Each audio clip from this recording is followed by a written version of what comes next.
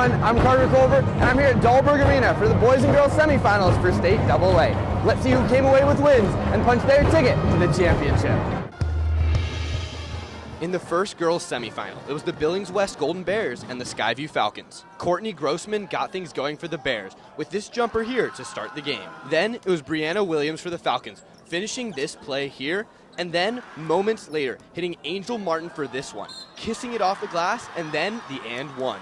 Brooklyn Pierce drained this nothing but net jumper in the second quarter for the Bears, but Williams seemed to have an answer for the Falcons every time they started to fall behind. Yet, it was quick sequences like this one, finished by Haley Haber, that gave the Bears a 10-point lead at the half. But in the second half, Brianna Williams absolutely took over as she continued to get buckets, including the final one of the game here, to cap off her incredible 35-point performance and achieve the double-digit comeback to propel the Falcons to a 53-45 win and to the state championship. In the second girls semifinal, it was the Hellgate Knights and the Gallatin Raptors. It was the Chloe Larson show for the Knights early, as she had this bucket after slicing her way through the Raptors defense. And then, a few possessions later, she splashed this quick-fire three as Hellgate began building a lead.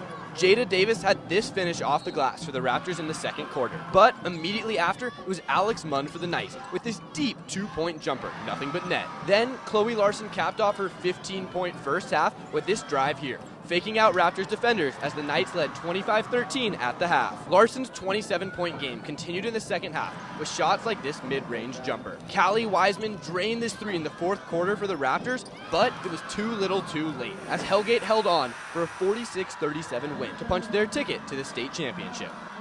That does it for our coverage of the semifinals for State AA. For full results and pairings of all state tournaments around the state, be sure to go to montanasports.com. In Missoula, Carter Culver, MTN Sports.